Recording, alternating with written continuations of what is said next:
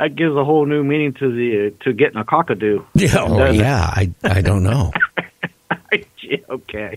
But yeah, I was watching back on YouTube the other day about this one cockatoo. It was actually so intelligent. It was sitting there, right? Here's this dumb dog, and there's a bag of treats, right? And the bird just like, okay, bark, bark. And the dog would bark, and it would drop it, a treat in the dog's mouth. And it was, was getting the dog to do tricks. That's pretty good. Crows can talk too. A lot of people don't know that, but they can talk, and they like to steal things. Like they'll come near your window if your window's open and take your ring or something. You got to watch out because we're a mini farm and a compound where I'm at. Years and years ago, this is probably back about 16 years ago. One of my kids shot a crow with a BB gun. And, we only had a couple crows hanging around at that point. And then one day, like about a day afterwards, there was like hundreds of crows all over my cedar trees. And you'd go outside and they would see you, and then they would kind of like squawk and do their screaming at you. And that went on for about a week of intimidation because we killed, or one of my kids killed one of the crows. And it was, seen by other crows when he did it.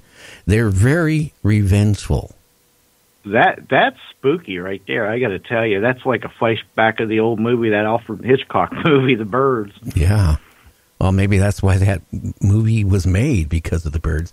Well, you know what? Some people say if you see a green flash in the sky, it must mean UFOs are in the area. Really? That's what it says on the news. I've never heard that before.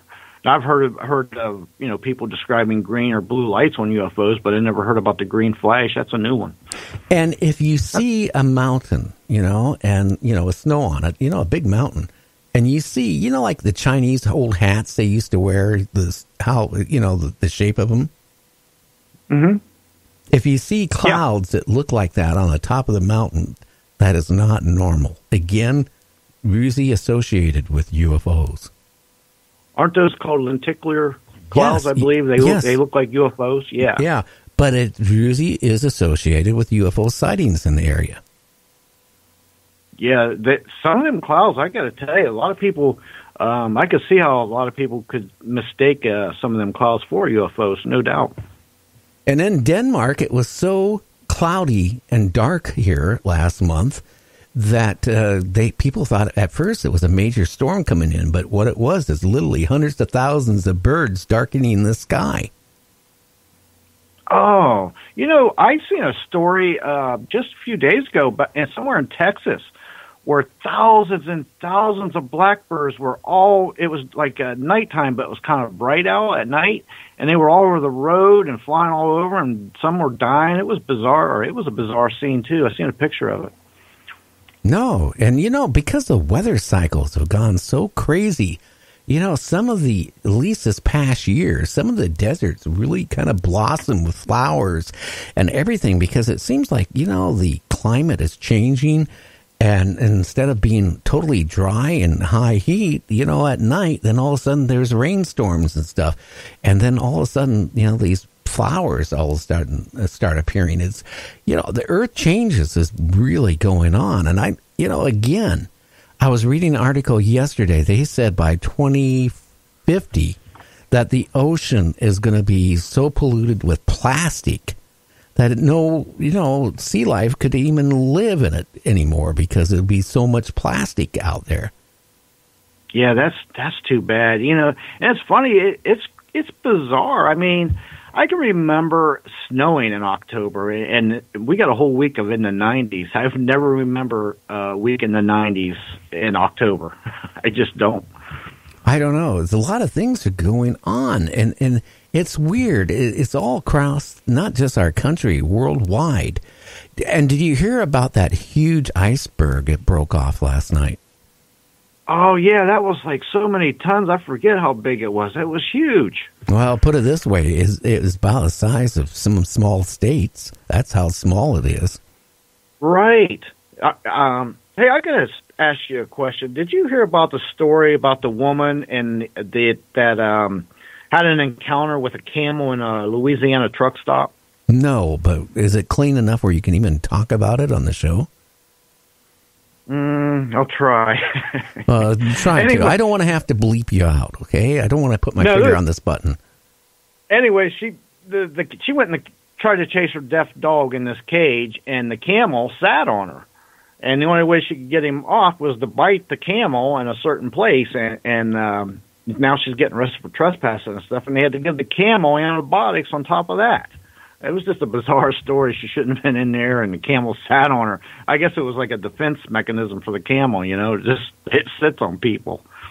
Yeah, well, she didn't know. All she had to do was go, and the camel would have got up.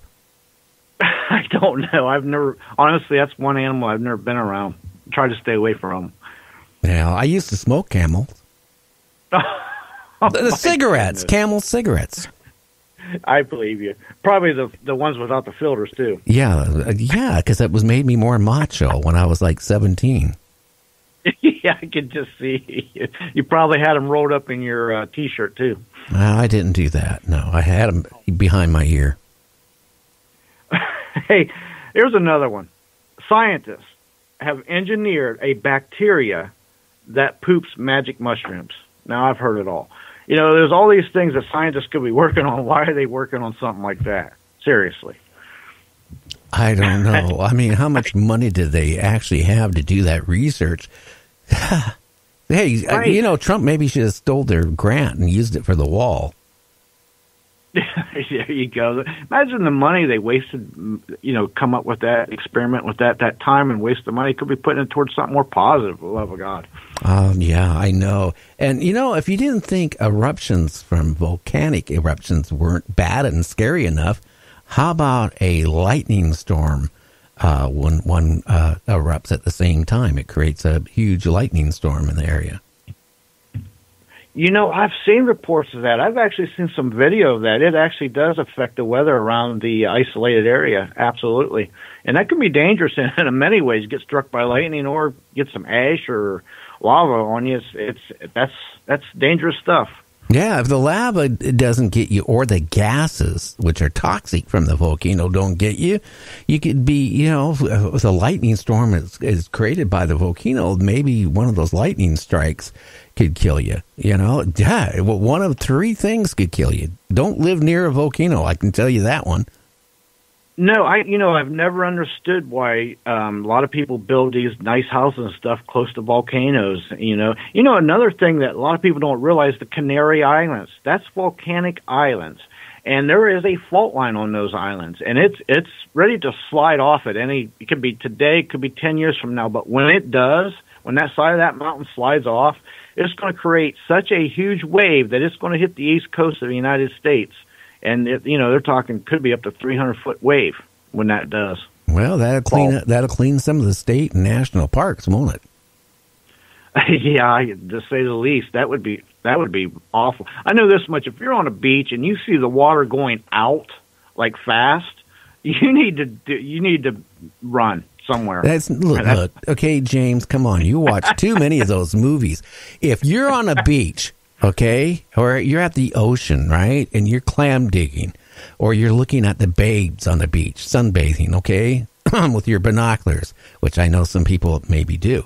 Okay, if all of a sudden the water starts just going out and going out and going out, and you see ships on the sand, okay, and on the rocks, you're not going to be able to run fast enough anyway. I mean, what are you going to do? Run maybe a half a mile, and all of a sudden this water is going to come crashing in. I've seen these movies where it comes crashing in from New York. It doesn't matter. You're gone. You're history. Now, here's what you do. If you're going to go down any place near sea level, like under 300, 400 feet, one, get yourself a jetpack. Okay? Or okay. If there's a news helicopter landed, and they're out having coffee and donuts, run into it and try to fly the helicopter and get up over 300 feet. Don't worry about landing. Okay, worry about that, later. But that's about the only way you're going to survive. It's a pretty grim scenario either way you look at it. Yeah, but look at all the oysters and clams you could find when the water goes out that far. Oh yeah, I used to do some clamming, and you only did it on the low tide. That's another thing. What if that happens when it's a high tide too, or when there's a hurricane going on top of that?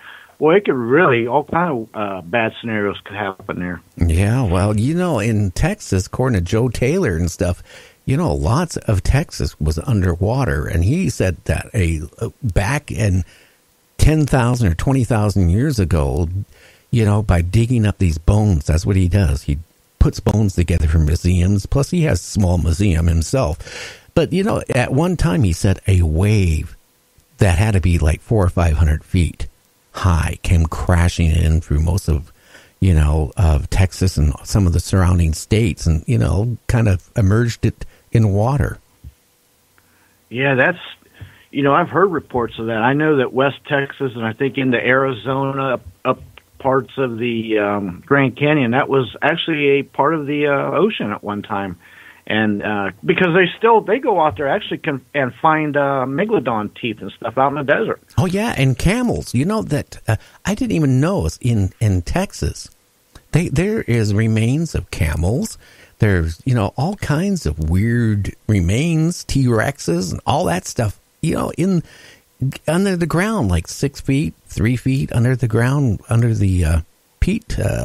It's strange, and he said there's abundance of these like camels and all that stuff out there. So it tells you, whatever happened, it happened really fast. Like we said the other night, either they were froze to death, or they were barbecued, or they drowned. Yeah, something happened so fast that it killed them really fast. Because you mentioned that, and even in Canada, some of the mammoths. They're so preserved, some of them, that they can still see what their last meal was. You know what I mean? So it's like there's a lot of DNA there, and I know a lot of them people still trying to clone that stuff and mess around with that kind of stuff. But yeah, something happened real fast, like you said, barbecue or freeze or something. Or yeah, they didn't know how to swim. And in Death Valley in the desert, there's reported.